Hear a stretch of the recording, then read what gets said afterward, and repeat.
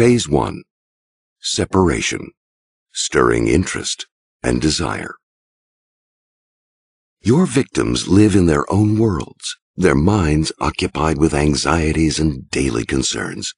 Your goal in this initial phase is to slowly separate them from that closed world and fill their minds with thoughts of you.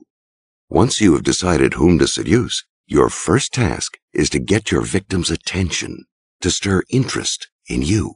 For those who might be more resistant or difficult, you should try a slower, more insidious approach, first winning their friendship.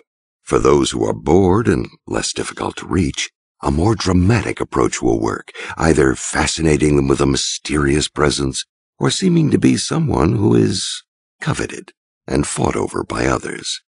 Once the victim is properly intrigued, you need to transform their interest into something stronger: desire. Desire is generally preceded by feelings of emptiness, of something missing inside that needs fulfillment. You must deliberately instill such feelings.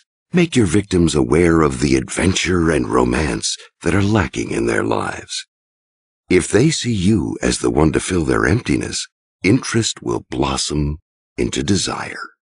The desire should be stoked by subtly planting ideas in their minds, hints of the seductive pleasures that await them.